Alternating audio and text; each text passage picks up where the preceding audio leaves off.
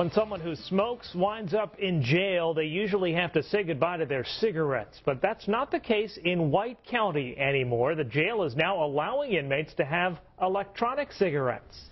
News 3's Sam Smith joins us now with the story. Sam. Eden, White County is allowing e-cigarettes on a trial basis. If things go well, the jail will make them a permanent fixture in their commissary.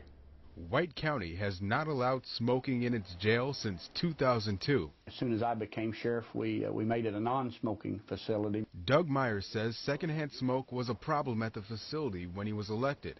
The smoke would linger, and the sheriff didn't think it was fair to the other inmates, so he banned cigarettes inside the jail. It was difficult for a while for the ones that had been used to being able to smoke, but there was an adjustment period. Despite the ban, Myers says inmates continue to find ways to light up. It was a constant battle that they were trying to smuggle tobacco products into the jail. He hopes electronic cigarettes will stop inmates from sneaking in contraband and also bring in some money for the sheriff's department. The prisoners will be charged $13 for each e-cigarette. All the revenue will go toward improvements at the jail. And anytime we have something that we think may ease that burden, we think this will, I think we have an obligation to take a look at it.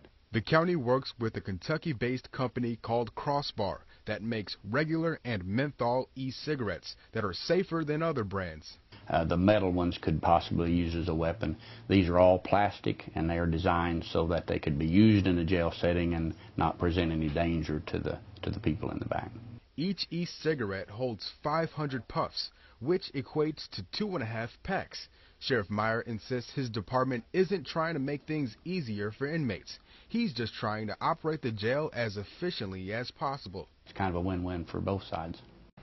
White County is a week and a half into the e-cigarette trial run. The experiment is set to last 90 days, and if everything goes well, it'll be permanent.